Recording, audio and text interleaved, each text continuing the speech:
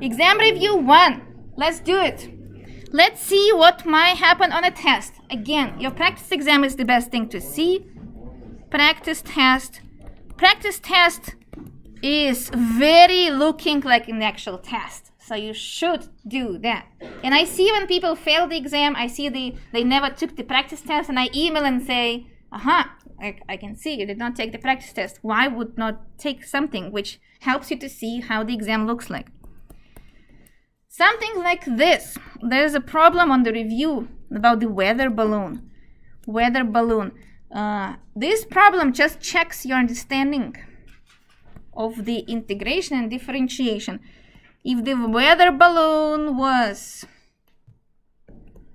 there's a function 18, 1 plus 2t squared.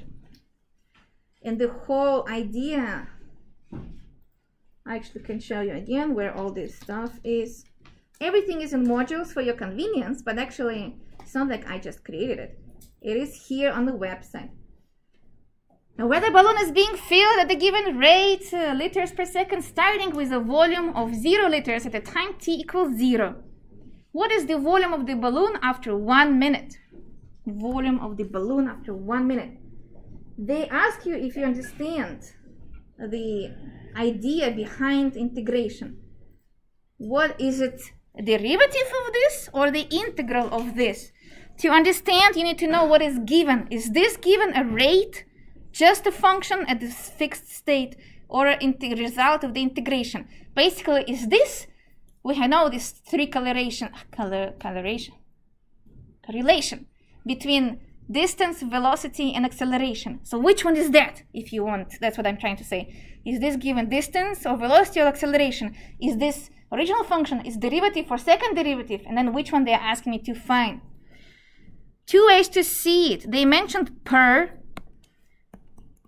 Per means they gave you units with this word per. It was liters slash or per second. This phrase already gives away that this is a rate. Two things give away that this is a given rate. But also they tell you that the balloon is being held with the rate r of t, and that's why it's called r. Since this is the rate, and they ask you what is the volume, they're going back from derivative. Do you understand that? Rate is given. Volume, answer for the volume will not be liters per second. It will be fixed liters cubed, right?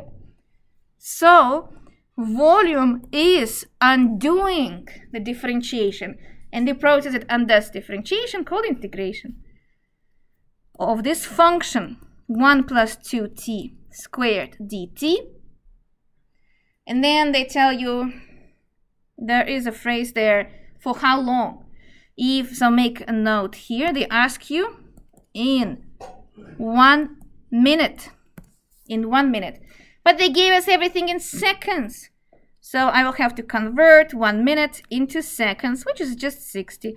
We're integrating from 0 to 60 seconds. That's the question of understanding the relationship between derivative and integration. And then the integral shows up, and you need to learn how to integrate that. Do you know how to integrate this? Who knows? I would do U-sub. You can also do square of sum if you want. Calculus 1 students are supposed to be able to do this without U-substitution. But U-sub is faster. If you remember a shortcut will be, so the constant, and then U-sub, if you choose this to be U, will be 1 plus 2t cube over 3, right? But then undoing chain rule, let's divide by the leading coefficient, this one. So times 1/2. That is a U-sub shortcut if you want to learn that, but you don't have to. So it's fine. A bar from 0 to 60, and the answer is 5, 3, 1, 4, 6, 8, 0. What's the units? Liters cube. Liters cube? No. No. Just liters, yeah. Wait, wasn't this one of the multiple choice questions in practice test? Everything is in the practice test. You should not ask me every time. No. I copy paste all of these questions to practice test. So yes, they are there. Either multiple choice or for response, yes. On the exams, are we able to use a shortcut? Since I taught you, yes. That's the whole point. Since I taught you, I'm allowing to use it. That's why when I share my notes with other instructors, they might not like it, and they force their students to ignore my notes. But that's up to them, so I'm fine with that. How about getting closer into these problems? Square root of x and square root of x dx.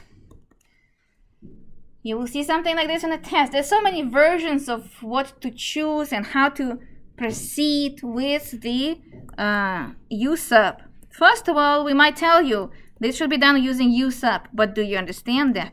Again, I asked you before, what is your intuition behind U-sub or integration by parts? If one part is a derivative of another part, then probably it's U-sub. So do you see it? For number 12, what would you choose to be U? Always choose stuff inside of other stuff. So that don't choose the whole thing to be U. Usually it doesn't work. I know how to do sine of U when you integrate it, but I don't know how to do sine of square root of x. So it makes sense to try what you just said. And then see if it works. If you fail, probably just something different. Maybe it's integration by parts. U is square root of x. Who knows how to differentiate square root of x? 1 over 2 square root of x, right? I just taught yesterday on Tuesday into my calculus 1 class. They really got confused with the square root part. So, move on. So I have this 1 over square root of x dx. But I need times 2 in the denominator. So my way is, let's make it happen, but means I'm dividing by 2, so I will multiply by 2. Or basically you solve for dx. That also works. You can solve for dx from the U-sub process. And then the result will be 2 sine u du. See? Did you get it too fast or no? U-sub will be your favorite topic at some point, to be honest. And then integral of sine is either cosine or minus cosine. To check it, differentiate quickly in your mind and figure out which one is that. Minus cosine of u, and maybe to save your own time, plug your u back right away. Square root of x plus c. Agree? So can you do it in a test on Tuesday? I never make tricky tests. There's no tricks there. It's exactly what I showed you in the review practice test. So you will see things there, and I just want to see that you know how to do that. That's it. How about the second one, number 13? ln x. I would try that and see if it works. And it works because I can see 1 over x somewhere. Du is 1 over x dx. So it's exactly the same integral. It's also sine u du. Do you see? It's actually even more perfect match. Just this time u is different. It's undoing chain rule, and whatever was inside is just different. But idea is the same. It's minus cosine, but this time there's a log inside. Plus c. See? So either we ask you to choose something or actually finish integrating. Very nice. Questions about this? I'm going fast in my reviews because that's a review. My idea of my reviews, if you are comfortable with this, you make a note. I think I'm good at this. If you're freaking out right now, that is okay. Make a star, go home and practice it. So my review are supposed to help you to reflect on your own preparedness for the test. You have enough time to prepare from today. How about this? 2t and then e to the minus 2t dt. What would you do? IBP. I can try U-substitution. Maybe I will choose this to be u, but it will not going to work. Du is minus 2 and t there is still there. So that's kind of a problem. That was not good. So integration by parts asks you to be smart with a choice.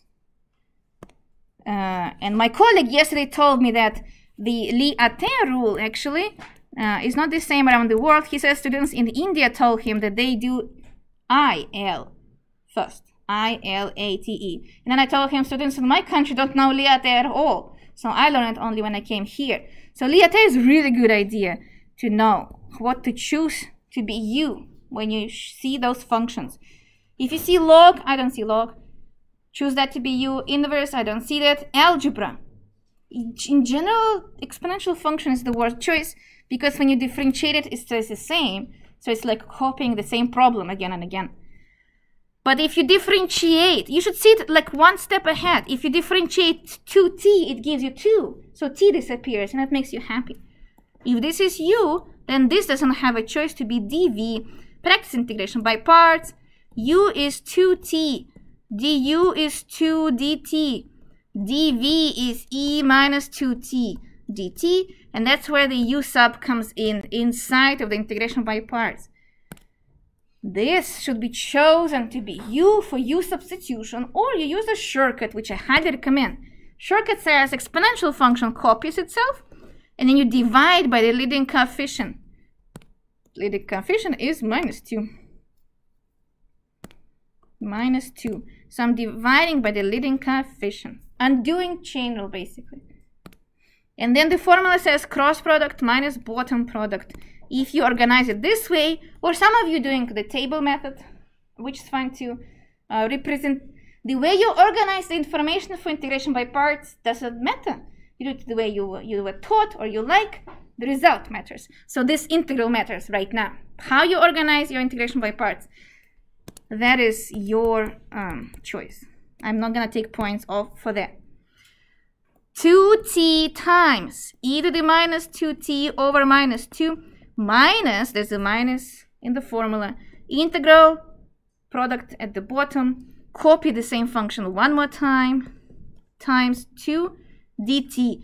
Idea of the integration by parts is from the hard integral, you hope to break it in two parts. That's why it's integration by parts. Something which is ready, no need to integrate this anymore, and the simple integral. And it is simple, we know how to do that. So it worked. If it did not work, you try again, or maybe something different. So the answer will be, let me just simplify it quickly. It's going to be minus t e to the minus 2t, and then plus.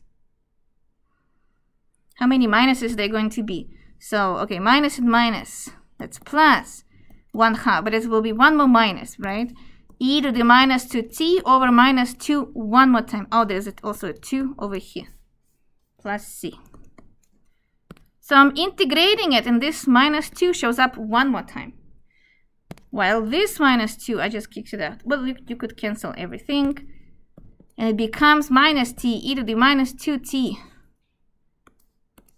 minus e to the minus 2t over 2 plus c. I think that's correct. Let me make it a pretty box. Like so. Integration by parts. And now we're going to do something which we're going to have today on the quiz.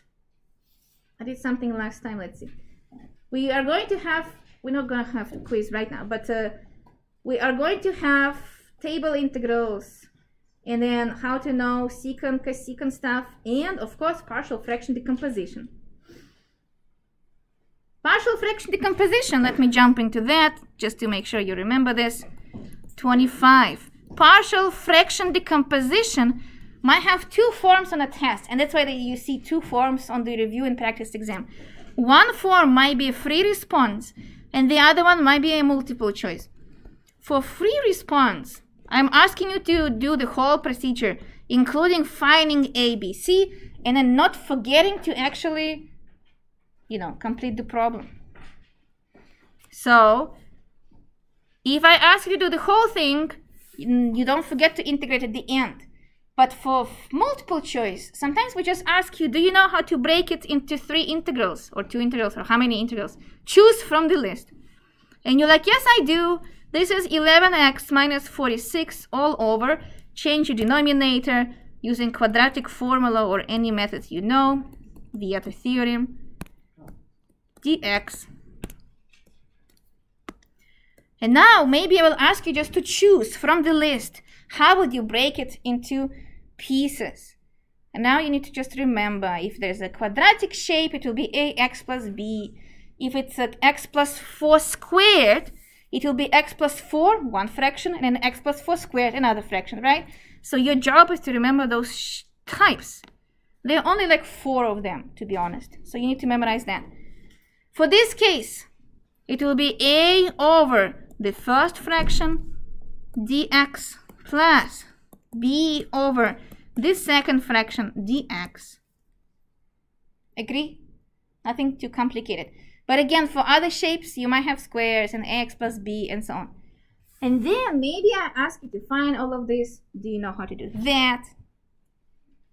You create an equation. This thing, the numerator, 11x minus 46, equals these guys multiplied by whatever did not cancel out. So x minus 2 is the extra piece.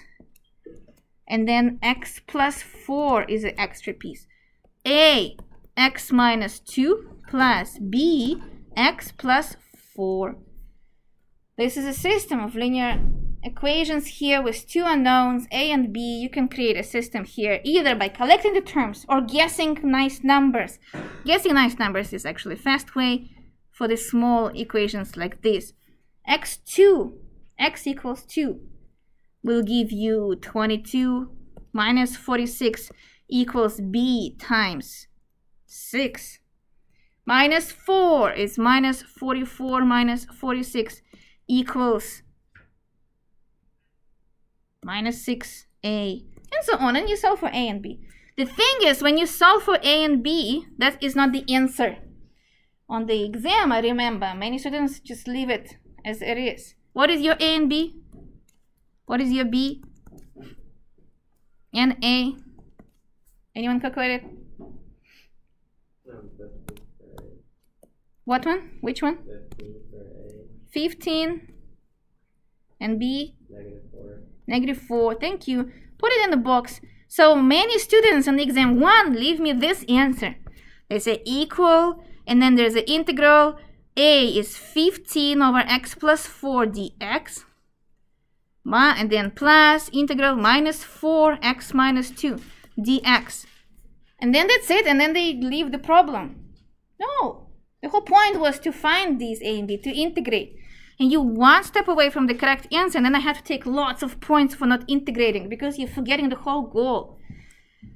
This is just lots of logarithms. X plus 4 minus 4 logarithm x minus 2 plus c. Agree?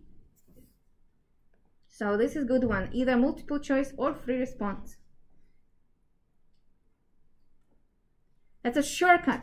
If you don't remember, I just did a U-sub shortcut. 1 over ax plus b dx is a natural logarithm, absolute value ax plus b, and to undo chain rule, you divide by the leading coefficient. That's what I did. Don't forget to divide, not b, to divide by the leading coefficient a.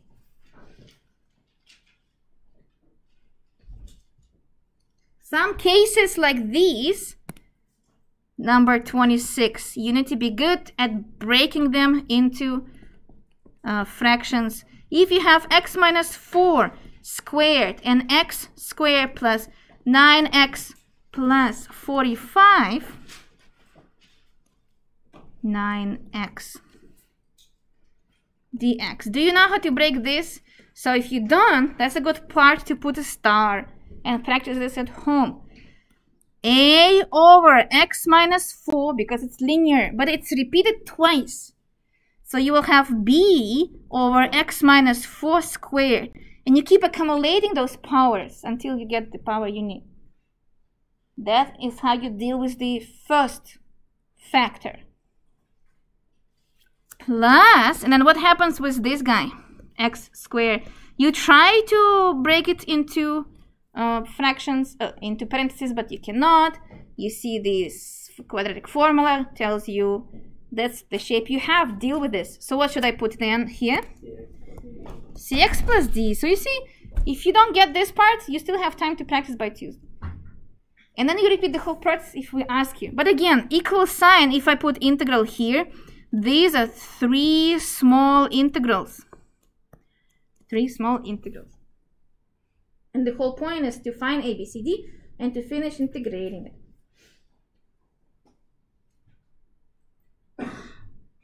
Then, this was almost the last topic. We just covered Simpson's trapezoid, and so we're going back to 2 topics left.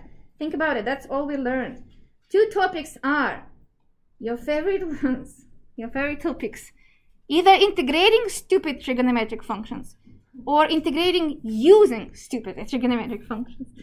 And that's it. So we did not cover lots of topics for exam 1, and that's why usually it's the best one out of those. And you just need to practice these. So let's do it.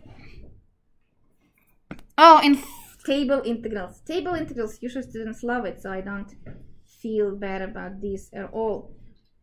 Table integrals. Let me show you where I look. We'll have, oh, you see, we just reviewed this part, very nice. 15 and minus 4.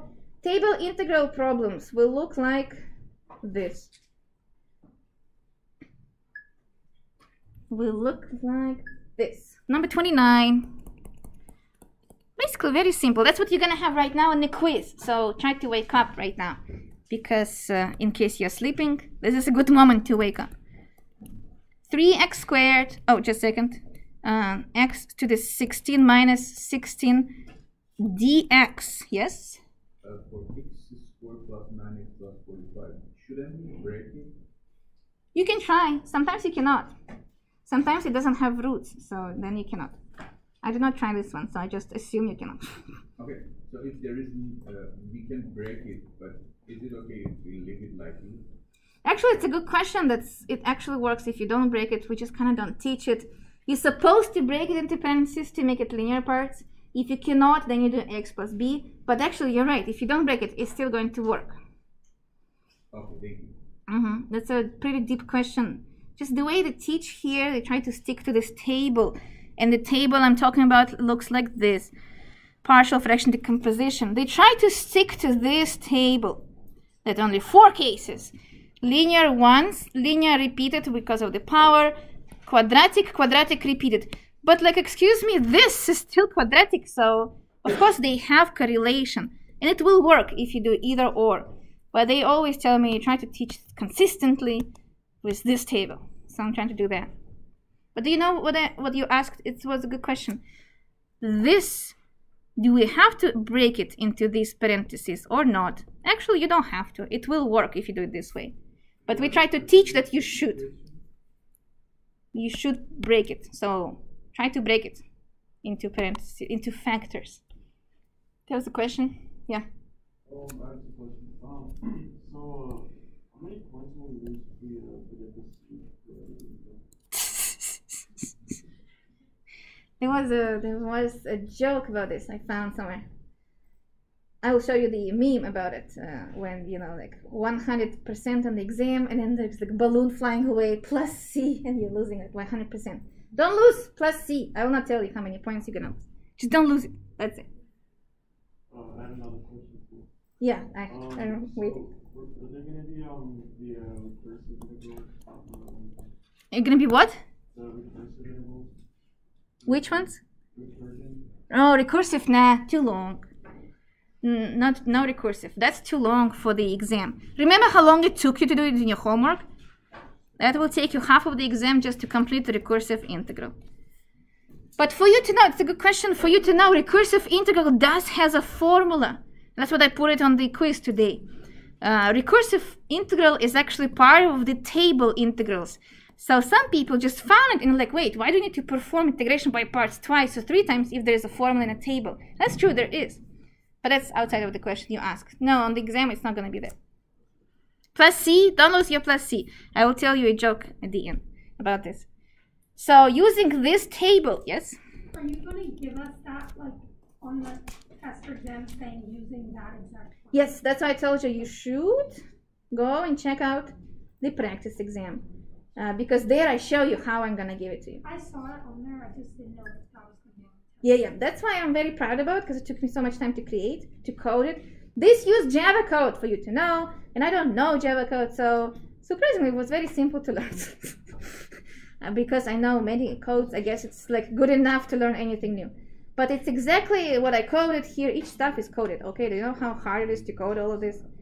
So, yes, this is exactly what I'm going to give you, and that's why it's so good. That was a good idea. So do you guys know how to do problems like this? Who knows? Who wants to yell? Substitute nu equals x to the 3. So let's see, what is your u? X to the 3, you said. Then du is 3x. I don't know if you're right or not, so let me just try. 3x squared dx. What is your a? 4. Let's see if it works. Equal sign, equal sign. Seems like this is perfect. Du over here. So this is my du. X. But what about x to the 6? It becomes what? U squared, right? So it's going to be du over square root u squared minus, bless you, 4 squared. And it's a perfect match of the formula over here. ln of u, and let's switch back right away. U is x cubed plus a square root. U squared is still x to the 6 minus 16 plus c. Yeah, it's one of those logarithm functions. Don't forget to fix if there's no 3 over here. Then you have to fix it, and then the answer will have 1/3. You know what I mean? So coefficients might be not perfectly matching. What if this is like 35? Then fix it somehow. Figure out to match perfectly the formula. So these are very nice problems to have on the exam, and on the quiz you will have them right now. Finally, what else I wanted to show you before we start the quiz is integrals with sine, secant, stuff like that. Those guys. Lost it. Integrals with, do you remember how to integrate? Do you integrate 5 sine square x dx? How to integrate this? Also, I don't show you definite integrals, but you should assume there should be some definite integrals over there. So just for you to know. How about that? Do you know how to do this one? Half angle. Yeah, exactly. So in this case, I even see I have some definite integral. Whatever. It's going to be 1/2, but just this 5 is in front. Who cares? 1/2, and then you remember it's 1 plus or minus cosine of double angle. Since it is sine, it is minus. And then you proceed. It will be integral 5 over 2 dx minus 5 integral cosine 2x dx. Solve using u-sub. So you remember this. Finally, we reviewed also these. Let's review these two functions. So review at home by yourself number 21, 22, 23 from the exam review. Number 22 is this one. Sine cube x, cosine square x. There are also some with secant and tangent.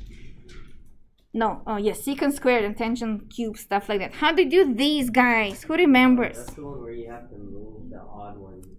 The odd one is the odd one, okay? So you have to figure it out and make it even. So you will have sine square x, cosine square x, and the leftover goes to the tail. Sine x dx, exactly. The tail tells you what is du. This will be du. So that's the rare case when, not a rare case, but it's like an interesting idea that du shows up first. Now you have to figure out what u is. It gave you this du minus cosine will be u. So cosine. Then that means this will be my u, which is u squared. But this has no connection with cosine. Oh, it has. It's 1 minus cosine squared. The integral becomes 1 minus cosine square x. Cosine square x. And this tail. Sine x dx. Don't touch the tail. This is du because cosine will be chosen to be u plus or minus, so you can figure out. Cosine x is u, then integral is 1 minus u squared times u squared times minus du. So I will kick it out outside. And you integrate this. So review these problems. when you integrate this, it becomes u cubed over 3, but u is cosine. So cosine x over 3, 3 to the over 3, plus u 5 over 5, but this is cosine, so u cosine 5 over 5 plus c. And the nasty ones were the one when we ask you to plug secant, tangent, or cosecant, sine, secant, and tangent. You need to know which one to use when and how to work with this. It will look like so. Like so. Either you actually have to finish and perform the whole thing. That's how I remember. The one with plus is the only one that uses tangent.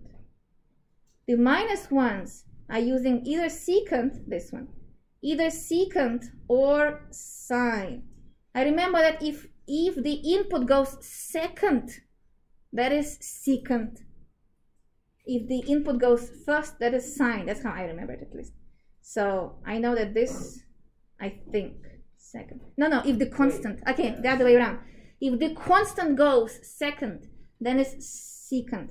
If the constant goes first, that is sine. So it's arcsine, but don't forget to fix this coefficient 3. So I already know that this is arcsine x over 3.